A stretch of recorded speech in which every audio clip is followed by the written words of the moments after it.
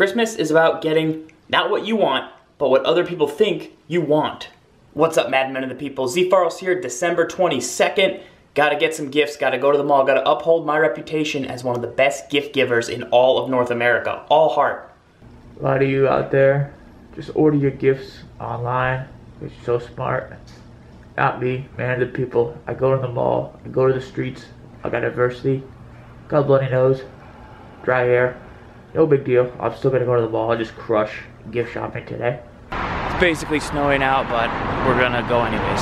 I don't just sit in my underwear in my house and order gifts from Amazon, because I'm not like that. You gotta be out in the streets with the people.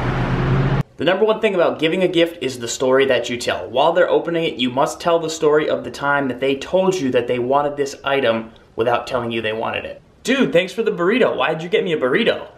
Dude, remember we were driving last year and you told me how much you love burritos? I thought it would be a great gift.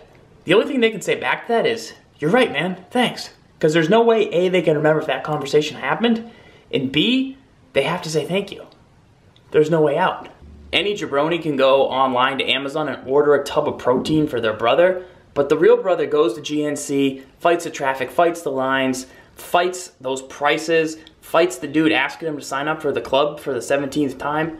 That's what it's all about. That's all heart, that's all grit. What it's about is me having to carry a tub of protein through security and check an extra bag just to get it here for you. When you open that, you can't help but appreciate it. Number two, never give a gift card. What makes a Gribbs card, that's what I call him because that's what he gives, so bad is it just shows no heart, no initiative, no motor. Gibbs will give you a $10 Chipotle gift card. Why? I'll buy you the whole burrito, double steak and guac. It's gonna cost me $11. Don't give somebody a $10 gift card. Gibbs will give you a $10 Amazon gift card. Why? Amazon, you can buy anything you want. Why not just give me $10 cash? What? Classic Gibbs move. No heart, no grit, no determination, no gift-giving ability.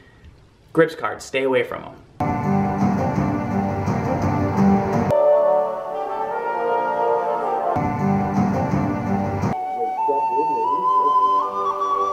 Where's Rachel? Now that you know to buy somebody something difficult and with a story, the number three thing is to buy somebody something they wouldn't buy for themselves, but that you secretly want. Here, I'm getting Jenga, because it's a great game, and I want to dominate in this holiday season. If I don't have Jenga at the house, I can't play, but if I give it to somebody, we'll have to play it that night. Therefore, I get to crush people in Jenga. This has been ZFarls' gift-giving guide. Hopefully it helps you. Thanks for riding along, and until next time, lock up.